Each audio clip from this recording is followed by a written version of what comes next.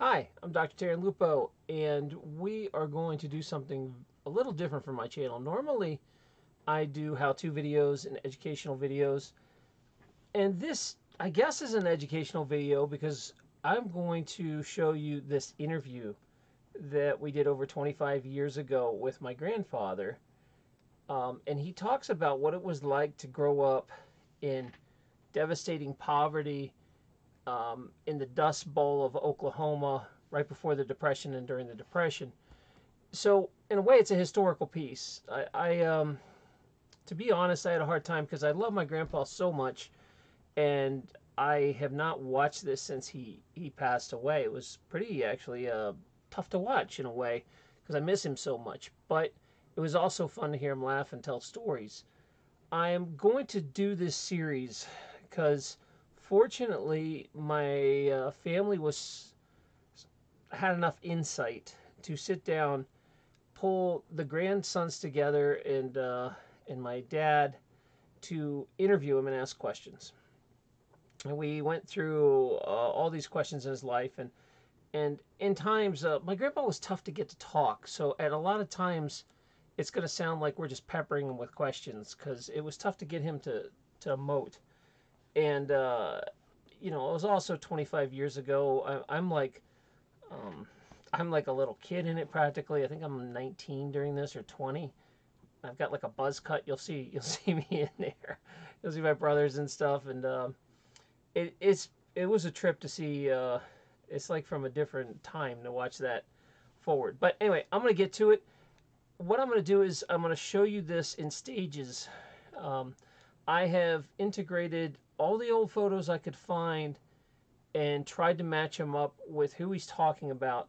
Now, what happened is he had these photo albums, and somehow, I don't know, the photos aren't in the albums anymore, and they were misplaced and disorganized. And it took me a very long time to figure out who the people were in these pictures. Like, I would find one picture with their names, and I'd have to, like, you know, use that information to try to extrapolate from the other pictures. I put a lot of time into trying to figure this out, but I'm not sure if it's 100% perfect. The other reason I put this up is because I wanted to reach out as a historical piece. Someone's going to be watching this, maybe, I don't know, one of my brother's great kids or something, maybe 100 years from now, I don't know. And I'd like to preserve this family history. See, this thing was just on a VHS cassette. You're talking about this was done in '93. So there wasn't digital video. There wasn't, you know, you couldn't just turn on your cell phone. And this was like a cassette that we had to transfer. So the quality is VHS quality. It's not the greatest, but I am super glad it even exists. But I'm sitting here thinking, you know, maybe a handful of people have ever seen this. And what good is it doing just sitting in a buried of a box before it just decays and gets thrown away? So at least I'm going to share this with the world. And if you're any good with genealogy, I have completely lost track of that side of the family our family has. I know my grandpa, you know, his parents had a bunch of kids, and their parents had a bunch of kids, and the genealogy's just pretty much lost except the last few generations.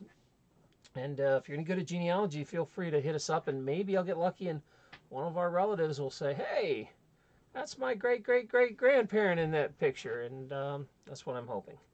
Anyway, without further delay, I'm going to show you the first part of the interview, and this is mainly going to cover Leo's childhood.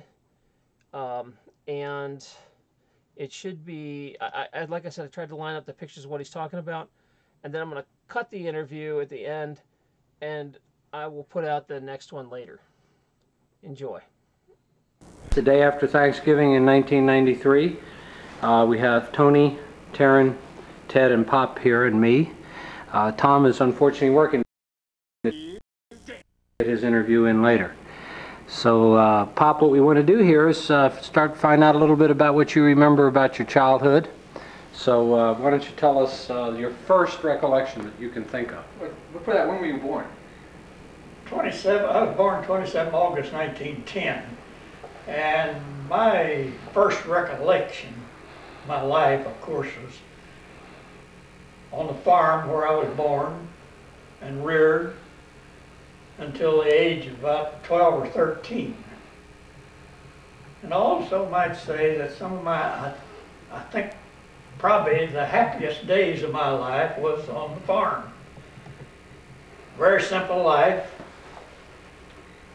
My mother and father grew that land in the second opening of Oklahoma. What do you mean they drew it? Grew it in a lottery. And how do you They do lottered, they statewide, they lottery. Of course, the first one was a race for the settlers, and then they decided that wasn't so good, so the second part and third, they opened them up by having lotteries. And Dad won a farm, and it cost him $1 an acre. How many acres?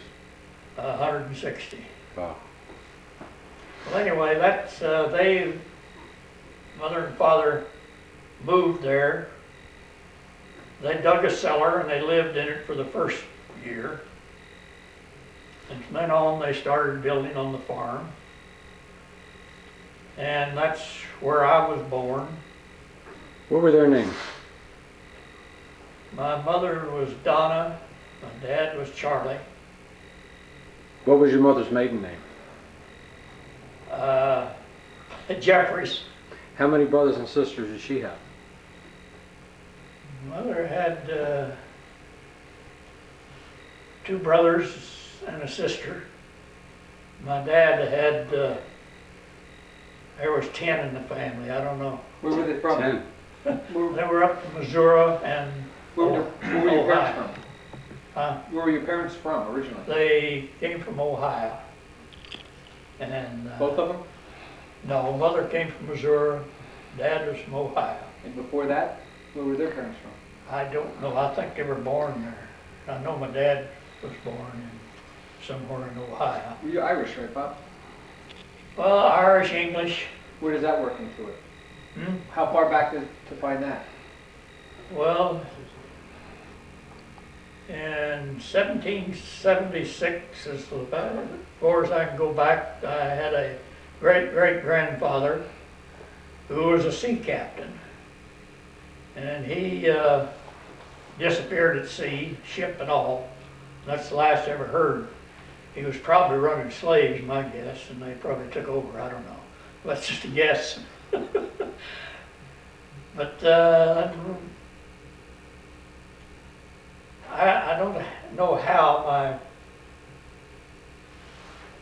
ancestors migrated to the United States, or just when. I know they were in New York for a while, and they came to, this is my grandparents, great-grandparents. And then they ended up in Ohio, Indiana, Missouri. Now I heard some stories that there was some Indian background too, is that right? No, not that I know of. Not that I know of. Have you ever done a genealogy? Yes, some. Mm-hmm.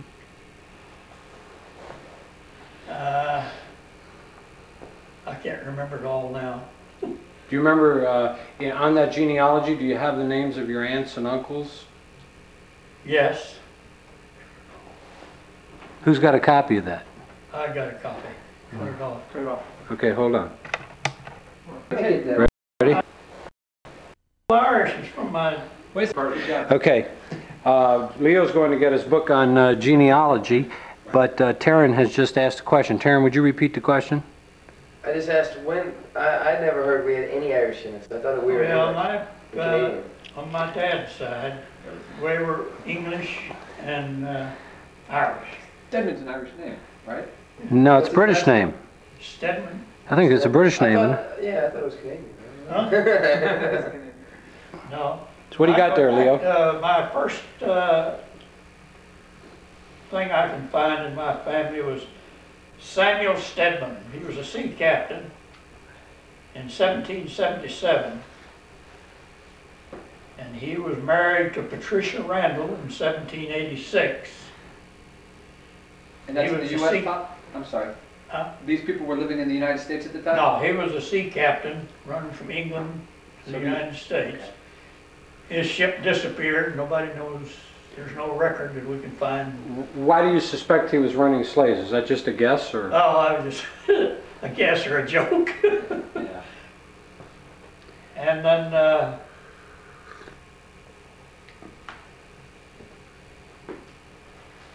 He had, they had 1, 2, 3, 4, 5, 6, 7, 8, 9, 10, 11, 12 children. Wow.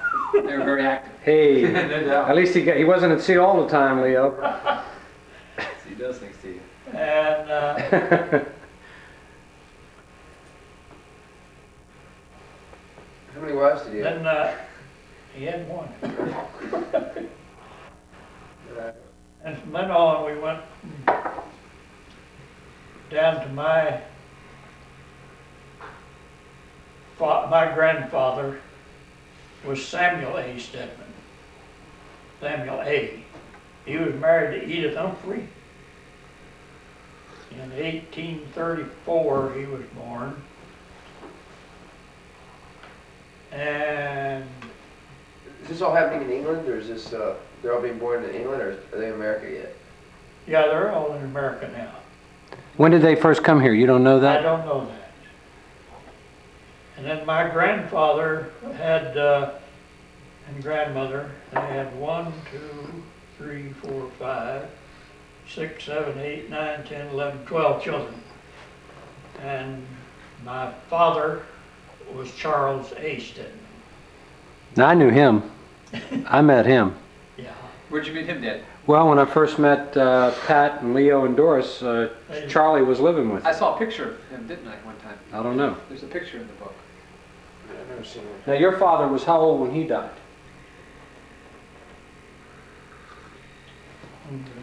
83, I think. And mother was 86. Where did they pass away from? Just old age? Not Yeah. any cancer or anything like that? Yeah, mother was, well, they were both very active right up to the last. Mother painted her bedroom the day before she died. Is that right? What did she, just to paint it? Huh? What was the purpose behind that? Well, she just felt good. She always did that. But my father and mother had 5 children. The first was a daughter, and she died of whooping cough when she was 18 months old. What was her name? Oma, Mhm. O-M-A. Mhm. And Carl was the oldest boy. I was the third child, second boy. Coanent, and then Don C. They were last. They are all passed away now. I outlived them all. You tough. But anyway, we'll go back to the original part when Mother and Father started on the farm. They drew that farm in a lottery, settled down, and all of the first 4 children were all born on the farm. Would they have a midwife? Yeah. And we didn't have much money, but we had a lot of fun, good time. We worked, and we worked hard. Did you go to school? Oh yeah, I went to elementary school, a 1-room school out on the farm, How far do you have to walk? 1 mile. Only 1 mile. In the 1 snow? mile. In the snow? When there's snow? And that was part of the things I enjoyed. I remember Mother, it snows in Oklahoma and it gets cold, and we went barefooted all the time, as far as we can. Mother would put shoes on us, start to school, and we'd go around the bushes, and take off our shoes and go on to school barefooted. What did the teacher say? Oh, hell, all the kids went barefooted. How many kids in that class? I don't know how many was in the school. We went through to the 6th grade. What was your teacher's name, do you remember? Oh, we had Lots of one teachers. different each year. I don't remember any of their names. Pop, let me ask you a question. When your parents went to Oklahoma, what year was that? When I went to what? When your parents moved to Oklahoma, what They year? settled? I could find out here. Well, the reason I'm asking was, were they migrating, you know, something similar to like what was done in the Grapes of Wrath with people during the Depression? I guess. Oh, no, it was way before. Way that. Well, the Grapes of Wrath is when everybody left Oklahoma. Well, This is when Leo's family came to Oklahoma. This is We're going to get to that part later. I This think is one of Leo, the openings at Oregon, right?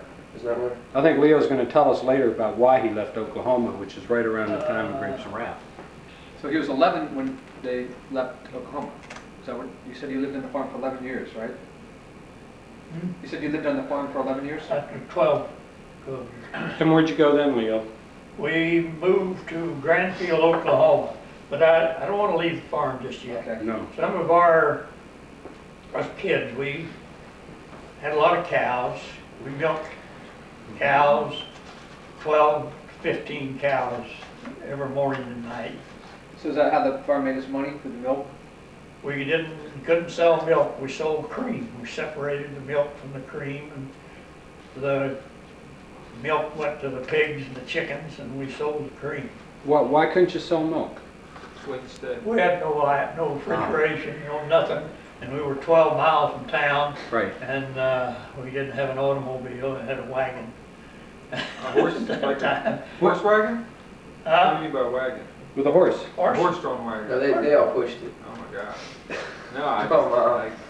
Oh, I thought you'd have one, like one old broken down something pulling in. They don't jump in when they run My down. dad took a couple of cows and made the yokes for them and gave them to us kids, and we drove those cows to pick up hay and go up and down all over the farm. Were the cows ever killed to eat? Huh? Were the cows ever eaten? Cows? Yeah. No, we didn't. We never butchered our cows because we had no refrigeration. We butchered pigs because you could salt that down and keep them. But we raised all of our vegetables, fruit, and the only thing we bought in town, might say, is sugar, coffee, tea, stuff like that. So the farm made its money through selling cream? That was Well, what the farm we sold cattle, sold pigs, and turkeys, and chickens, and eggs, and grain. Well, I got a couple questions to ask for these Yeah. guys. When you were a little kid, did your mom make you eat all your food on the plate? We ate it all. We didn't have anything but what was put there. That was it. We didn't question it. You get And we punished? learned to like it. What happened if you didn't eat it? We just didn't eat. Okay. Okay. They didn't make it come down 6 days in a row?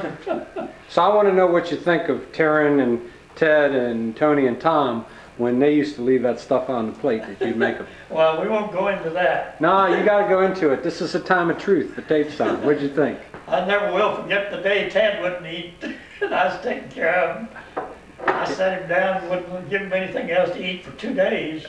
And he sat there with that same food in front of him while I was taking care of him. I won. Was he stubborn? He finally took one bite, and then I let him go. It was gross. Never touch it again because it scarred me for life. You had a bag of M&Ms up in this room. Musica, yeah. And bags and bags of M&Ms. I survived. But we all worked on a farm. I can remember when I was a little bitty guy, I was going with Mother. She would pick cotton, drag a cotton sack, and I had a 3-gallon bucket or a gallon bucket. I used to pick and put it in the bucket and then dump it in her cotton sack. And couldn't have been more than 7 or 8, and I was out working in the field behind a horse, driving horses. So, were you the youngest, or where did you fall? No, I was the second, but I didn't have any. The others were too young, the young ones were too young. I remember one incident on the farm, I had a harrow. I don't know whether you know what the harrow is, but it's a big, long rake like, and you drag it over the ground after it's plowed and straighten it out. And I was driving 3 horses and walking behind it, and the sand, the dirt, and all coming up in me, so I got real smart. So I go up and crawled on the middle horse, and we were going fine till I got to one corner, turned too quick. And here this about 10 foot of hair started coming open. It turned upside down and missed us. But that's kids. We worked, we plowed, we chopped cotton. What'd you do for fun? Did you have radio? Well, one of the biggest funds, we had a creek that run down the back of our house, our yard. Our farm wasn't near the house. But on a Sunday, my older brother and I, we'd go out and we'd get a little boat or stick or something, we'd throw in that creek. And we would follow it down about 3 or 4 miles to the old swimming pool, where we met all the other nut farm boys on Sunday, and we would all strip off and spent the day swimming. No girls allowed? They were allowed. They were better. The mothers allowed. We didn't care, but that was one of the big entertainments we had. And of course we had horses. We were given a horse when we were very young to ride. Dad made bow and arrows on stilts. You ever seen the Indians? We had a lot of Indians around there, but they were all civilized and in town. What'd you get? How were you disciplined? Huh? When they had to discipline you, what did they do to you? Well, we had my dad never laid a hand on me all my life. I made you wear shoes. But my mother, she did the discipline. We had a big what was a tamarack bush, and there were great big long switches on it. And when we got to be punished, we had to go out, take a knife, and cut us a switch. You had to cut your own switch. And bring it back. And if it wasn't right, we went back and got another one. And that was the worst part of the whole damn thing.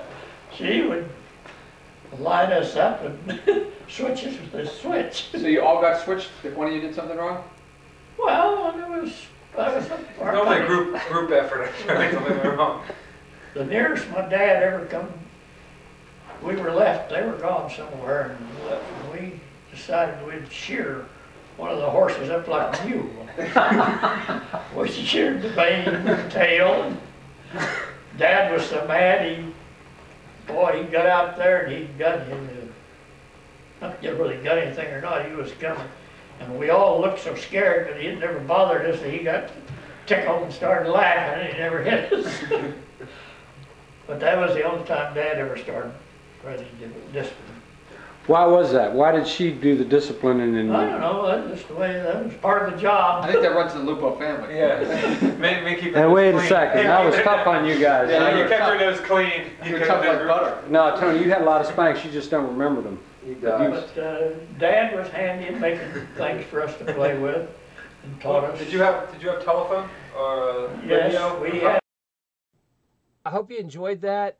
I had a lot of good memories watching him tell these stories, and he's got a lot more interesting stories. I believe I have somewhere between 6 to 8 hours of video of this, and I'm going to release this. That was part 1, so keep on the lookout for the other parts. Hopefully when I finish them, I'll put them up over here.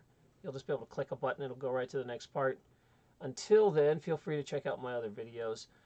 I appreciate you guys, and thanks for watching and learning about Leo. I loved him. Thank you.